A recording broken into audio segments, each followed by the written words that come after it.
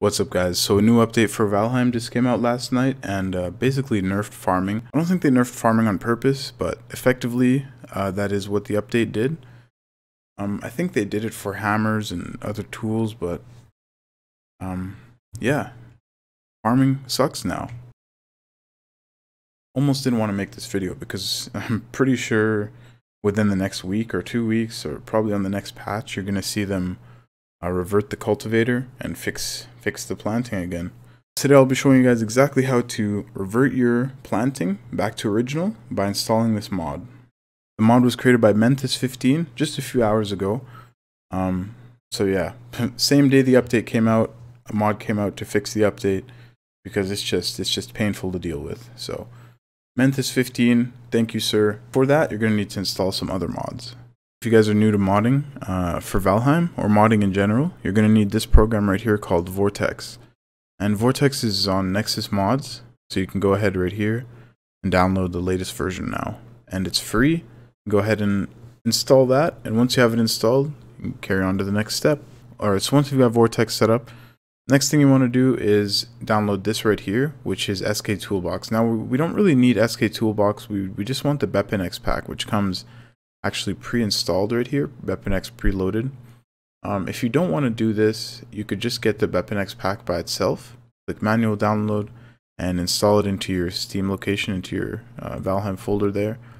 Pretty easy way to do it, but personally I like SK Toolbox because it's also useful for other things, and it comes preloaded, so you can just use this. Click Mod Manager Download, and go ahead and install that through Vortex. And by the way, installing through Vortex is very simple. Once you click something, I'll just show you how it looks. You click and click Slow Download, and then click Open Vortex. And once you click Open Vortex, that's going to pop into your downloads, right? I've got a bunch here that I've downloaded extras of by accident. So you go ahead and click that, and it'll pop into your downloads.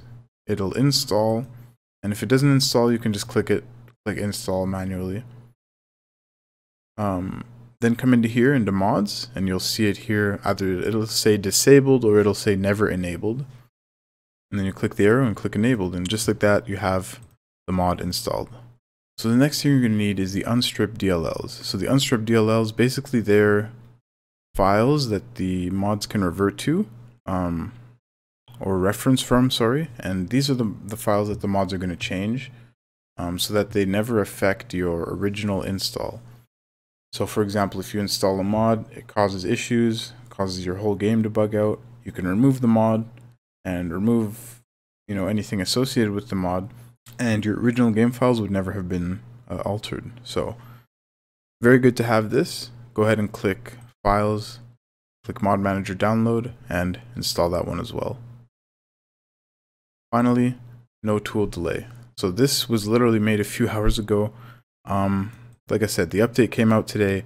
I don't think they're going to keep this update. I think this is going to be reverted because it's just annoying for no reason, And yeah, I have 300 hours in Valheim. At least 2 or 3 of those hours are just planting crops. So I'm already used to how the speed was, and I just want it back. So until then, until they revert it back to normal, I'm going to be using this mod, and I know it's already got like 300 downloads. So let's go ahead and click Mod Manager Download, install that, and go ahead and enable that. So once you've got that enabled, Unstrip Managed, installed and enabled, SK Toolbox, installed and enabled, you're good to go.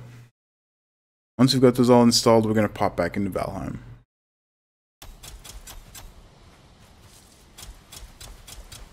And as you can see, we're back to exactly how it was originally, and we can plant as fast as we want. Like I said, guys, I'm pretty sure they're going to revert it back to how it was. So as soon as they do that, you can remove this mod. But personally, I've got like 300 hours in Valheim, and probably like 2 or 3 of those hours are just planting alone. So I'm pretty used to the speed of planting and how it used to be, and I just have to have it back how it was. So I'm going to be using this until they fix it, and yeah. I hope that video helped some of you guys out. Thanks for watching. If you enjoyed, leave a like and subscribe for more Valheim. See you guys next time. Bye.